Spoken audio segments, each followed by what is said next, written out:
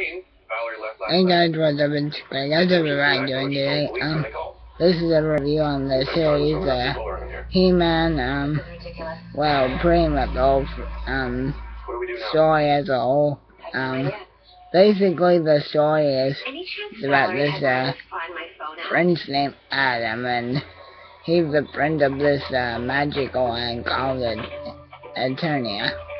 But, he and his family are protected of this, ancient castle, called, Grayskull, and they have to protect it from the evil forces of Skeletor.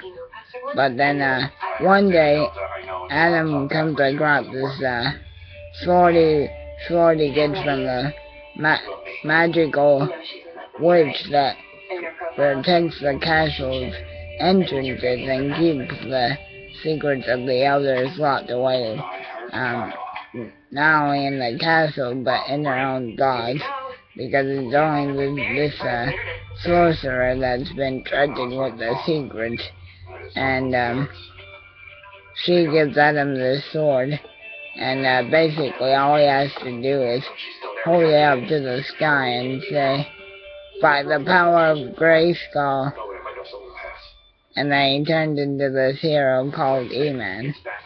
Now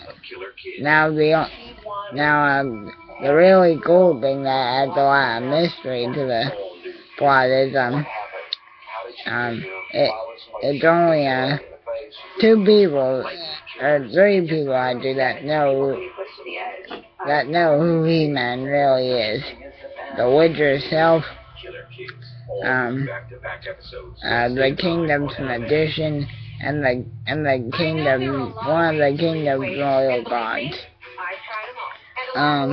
Now, how Skeletor comes into the story is, he's always trying to steal the secrets of Castle Grayskull and kill the king, and He-Man always gets in the way. Now, this show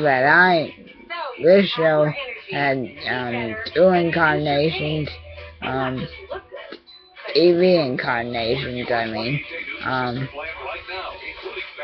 The 1993 version and the 2002 version. My favorite of the two being the 2002 version. I think it just gave it a bit more of an intense flair. I'm not bashing the 93 version or anything, but for those of you that haven't given He-Man a good whirl, I would suggest giving the 2002 version a try. So yeah, anyway guys, that's about it for this one. So until we see each other again, have a good day and keep on rocking, yeah.